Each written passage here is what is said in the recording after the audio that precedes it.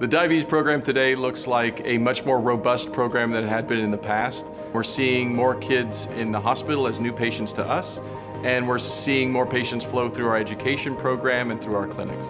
This institution is very nimble and very effective at handling challenges and pivoting when something needs to be done a different way. I actually prefer doing research here where we can meet those challenges very, very quickly, and people are very adaptable. Patients have been able to live their normal life. They are able to get the latest technologies in diabetes and able to, go about their life as if nothing much has happened. They're always there for other people, and they make everybody feel very safe, and that's why they're a family to me.